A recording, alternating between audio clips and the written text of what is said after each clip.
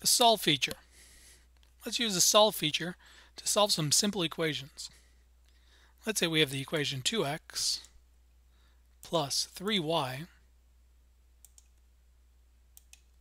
equals 6.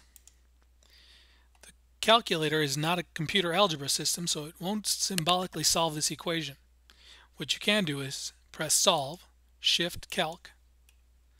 Let's say the value of x is 2, but I don't know the value of y.